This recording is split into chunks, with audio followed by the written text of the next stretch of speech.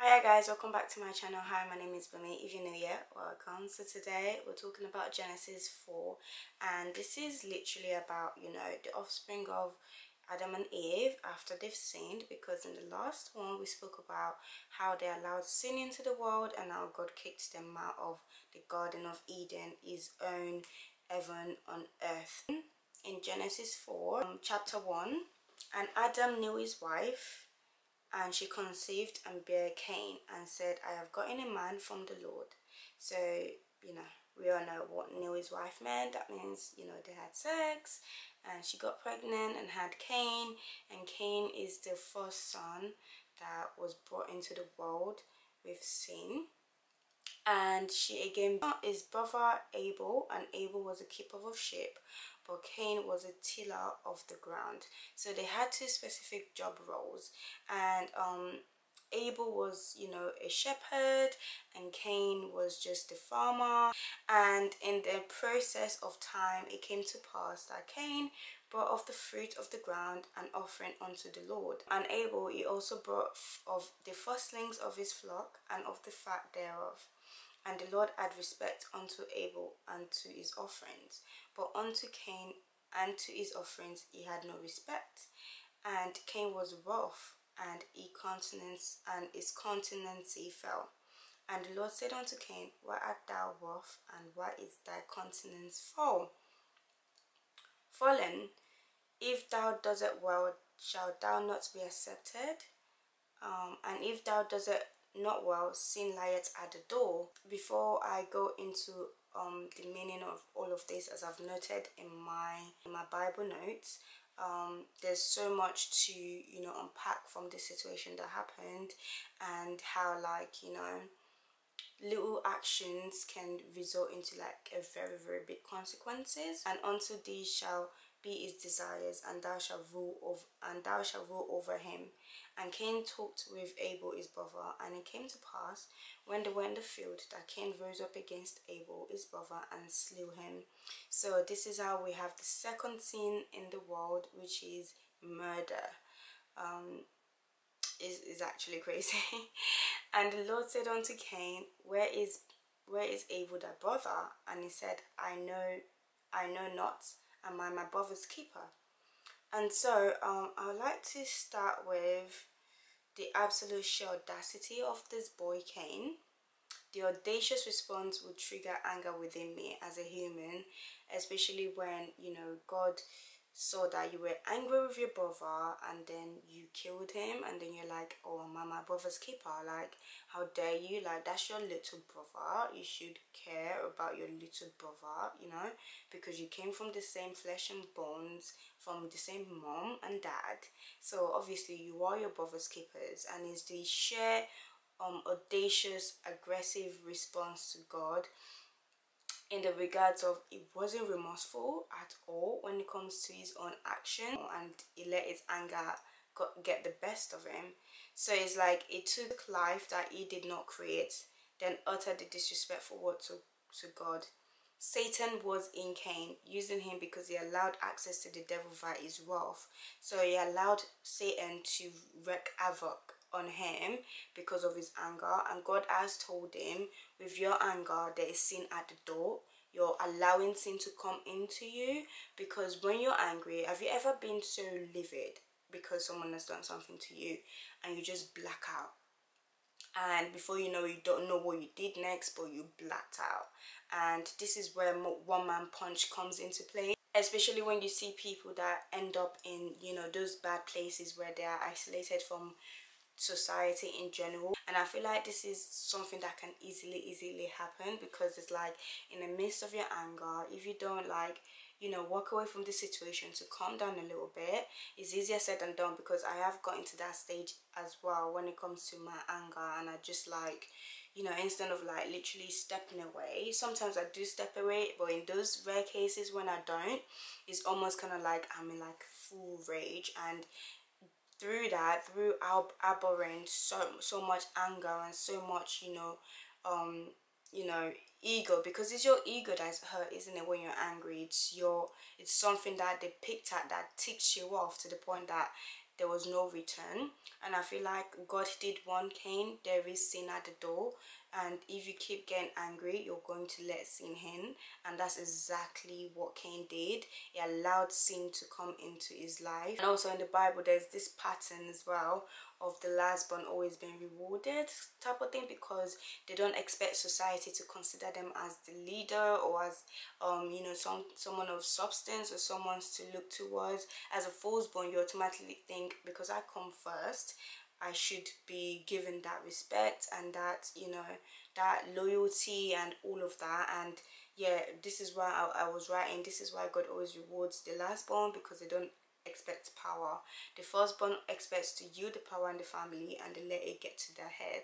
And I feel like also because of, you know, his offering not being acceptable, we don't know why, you know, Cain's offering wasn't acceptable. Perhaps maybe it has to do with his intentions, because a lot of the time it's not about our actions, it's about our intentions behind it that God looks at. I mean, an example of that can be like Saul and David. In our eyes, Saul barely did anything that requires like harsh treatments, but to us, David did kill someone's, you know, husband, just to take her in and have, you know, sex with her and have children with her and everything. But God says David is always a man after his own heart, because every time David sins and it's been exposed to him, or it's been revealed to him that he's sinned, he runs after God, is always apologetic, is always sorry, is always asking God, please search my heart and search my heart, let me know that I have a clean heart within me, renew my mind, renew my soul. You know, he's always making sure that he's trying his best. Even when he does things, he always gets up and try again. And all of that can be exhibited in, like, you know, Psalms. And I feel like that's what it was in general. The first sin of mankind was disobedience. This is why sin was included. This is why these sins were included in the 10 commandments for the Israelites. And I wrote, Cain let his anger consume him into violence, taking a life that he didn't create, disturbing the orders of being fruitful and multiplying. The ego and arrogance of Cain resembles that of Satan. And I feel like you know, sometimes we get in our head that, oh, because we've done A, X, Y, and Z, we deserve this and the third. And sometimes it's all about checking our heart posture. Is what we're doing beneficial, or is it to stroke our own ego? Is what we're doing something that pleases God, or is it to show that you're a good person to society? Is one of those two things that God always looks at, you know? It's not about, you know, how giving you are, because a lot of people like to show showmanships, you know, for example, like show people, oh, look at me praying, being a good prayer warrior, when really and truly it's like, behind closed doors, they're doing things that doesn't align well with God's word, or, you know, God's word. They're not living by God's standard or God's words, or, you know, trying to be a good person that is always chasing after God's heart, I feel. And so that's what it gives me as well in this. It's just so interesting, because it's just kind of like you see the pattern of humankind, and you see how like our ego got in the way of us committing atrocity. First it was Eve, you know, wanting to be like a god, like wanting to be like God, you know, Satan implanting things into our head to help us boost our egos, you know. And it just shows the thinking and the mentality and the and our patterns as humans, and what results into our downfall, and why God was like, maybe they don't know what they're doing, let me write this out, you know, loud and boldly, so that they refrain from things like this when he wrote it in the 10 commandments to the Israelites, because that way it's a lot more spelled out. It's not like God did not tell you, he did, and now, you know, there's no excuse for your actions, basically. So I feel like in the beginning, maybe perhaps people did not know that what they were committing was, you know, sin that had like huge consequences to their action. God always tells us, like, you know, anger, like soft words turn away anger, something along those lines.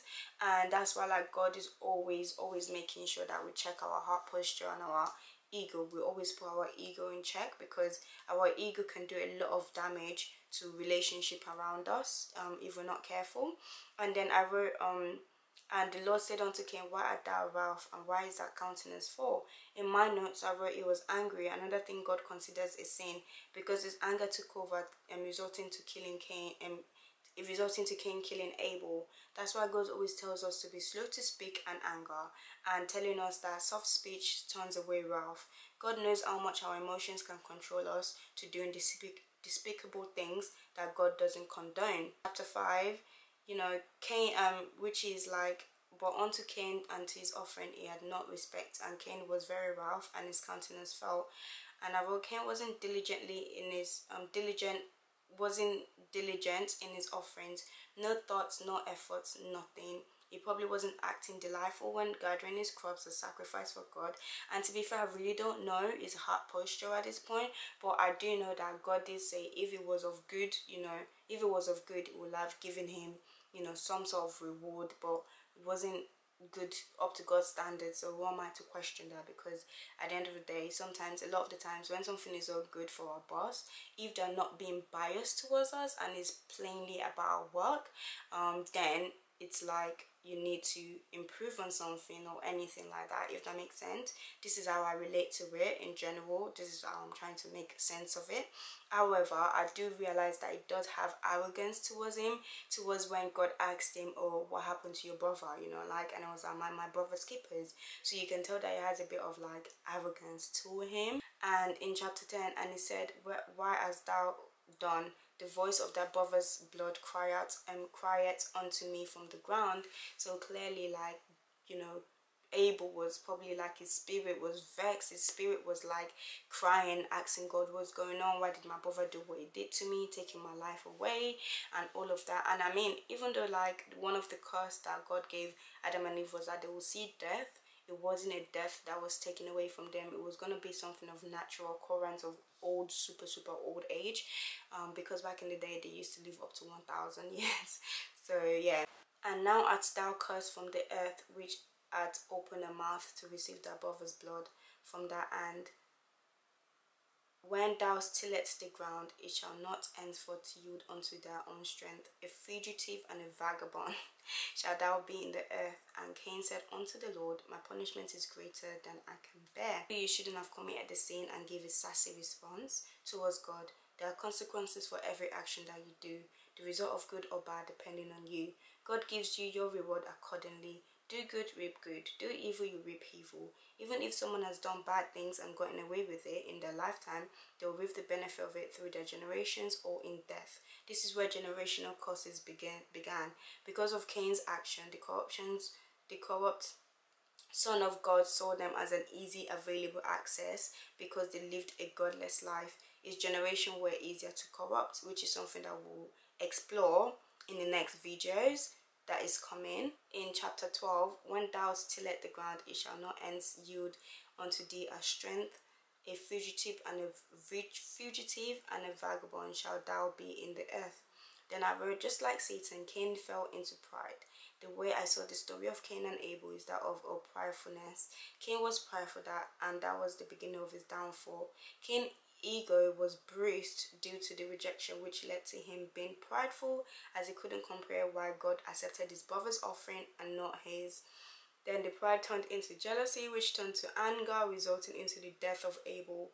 To top it off, Cain didn't go to God with a remorseful heart and seek forgiveness. Instead, he brushed off killing his brother, ends this harsh treatment, ends this harsh punishment. God hates pride because of Lucifer. Pride is the root of all evil. Pride produces evil thoughts and actions. Lucifer fell from grace because he got prideful and wanted to be worshipped like God, his creator. Cain and Satan were given the same punishment of roaming the earth aimlessly from God's grace. And I feel like, to be honest, you know, when God was like to, you know, Cain, you're allowing the sin at the door, the sin is at the door, do not allow it in or whatever. He did not listen, and that was just Satan's, you know, easy access way to like wreak havoc and let Cain be like those godless people, generations, which we're gonna explore down the road, because that generation was probably what tainted the whole earth, but it's something to explore in the next couple of videos. Behold, and in chapter 14, behold, thou art driven me out this day from the face of the earth, and from thy face shall I hide, and I shall be a fugitive and a vagabond in the earth. And it shall come to pass that everyone that foundeth me shall slay me. And the Lord said unto him, therefore whosoever slayeth Cain, vengeance shall be taken on him sevenfold. And the Lord set a mark upon Cain, lest any findings him should kill him. So even in God's rightful anger, because of what he's done to his brother and his sassy response to God and his unremorseful heart, you know, God still took pity on him, because God realized, oh, that was too harsh of a punishment, you know, because not only is he going to be roaming around like a vagabond, people are going to know what he did and want to like kill him and stuff like that, you know. And to be honest, I feel like because Adam and Eve had other sons and daughters, so maybe others one that were not mentioned will have wanted to like seek his head, if that makes sense. And Cain went out from the presence of the Lord and dwelt in the land of Nod and on the east of Eden. And Cain knew his wife, and she conceived and bare Enoch. And he builded a city and called the name of the city after the name of his son Enoch. So this is not the Enoch that walked with God. This is the Enoch of Cain, one of Cain's children, you know. And I wrote, you know, where like God was like, therefore whosoever slays Cain, vengeance shall be taken on him sevenfold. And the Lord set a mark upon Cain, lest any finding him should kill him. So I wrote, because God detests murder, hence the reason why he gave Cain the mark on his head. Even in his rightful anger, God gave him leniency. So unto Enoch was born Irad, and Irad begat Mehujael, and Mehujael, I hope I'm not butchering, I know I'm butchering these names, begat Methuselah, and Methuselah begot Lamech, and Lamech took unto him 2 wives. So this is the first mention of polygamous relationship, in the sense of Lamech taking 2 wives, which is not the natural order of what marriage should be according to God's words. But we can see that obviously like Cain's generation were godless generation. They did not live according to God's words, so they did things that they felt fit, you know. And then Lamech took unto himself 2 wives, and the name of the one was Ada, and the name of the name was Zillah. And Ada bare Jamal. He was the father of such a dwelling in tent, and of such as have cattle. And his brother's name was Jabal. He was the father of all such as handle the herbs and the organs. And Zillah, she also bare Tubal Cain, an instructor of every artificial in bronze and iron. And the sister of Tubal Cain was Naamah. And Lamech said unto his wife Ada and Zillah, hear my voice, ye wives of Lamech, hearken unto my speech. For I have slain a man to my wounding, and a young man to my hurt. If Cain shall be avenged sevenfold, truly Lamech 70 folds, basically. And now we hear, like, you know, because they live such godless life, Lamech was boasting about being a notorious killer. Satan and his demon were definitely walking through Lamech as he boasted about his severe violence tendencies. He was filled with hatred in his heart by comparing the severity of his violence to his grandpa Cain. Chapter 25. And Adam knew his wife again, and she bare a son, and called his name Seth. For God said, she had appointed me another seed instead of Abel, whom Cain slew. And to Seth, to him also there was born a son, and he called his name Enos. Then begat men to call upon the name of the Lord. So I feel like Seth was a man after God's heart, and his generations were the one that was preaching about God and was telling other, like, probably like Cain's generation, to like repent for their sins, to like, you know, stay away from the crimes. And they really worked with God faithfully, because down the line of Seth, you will see how like we have, like, you know, the greatest man that walked with God, which is Enoch. We have Methuselah as well. Noah came from Seth's lineage, and how, like, you know, everything is just unraveling, because a lot of this you know, theology has a meaning and reason behind them. And yeah, that's what this chapter 4 is basically all about. So I feel like when it comes to sin, yes, we're not made perfect, and yes, our ancestors millions ago allowed sin into the world. It's all about our heart posture. It's all about how we process the information and how remorseful we are to God. And I feel like that is what it is. Like, we can see the difference in response to sin, from Adam and Eve feeling shameful about what they've done, to the seed, which is Cain, feeling arrogant and not caring, if that makes sense. So you can see this stark difference in response to sin, and it could be the response that we humans have towards God. Sometimes we hide from God, thinking he's super upset with us. Now that Jesus has died, he's not upset with us anymore, you know.